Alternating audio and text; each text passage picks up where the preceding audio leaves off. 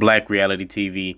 So, former Super Bowl winning quarterback and former league MVP Aaron Rodgers chimes in on the whole Colin Kaepernick situation, and he doesn't bite his tongue on the issue. And Aaron Rodgers believes that the reason why Colin Kaepernick is not signed is because of the protests. He tells ESPN the magazine in an article post Wednesday. I put this article in the description box. The shout out to the Huffington Post. Got this information here, and it's just really a shame that not a lot of NFL players are speaking publicly about this in a positive light.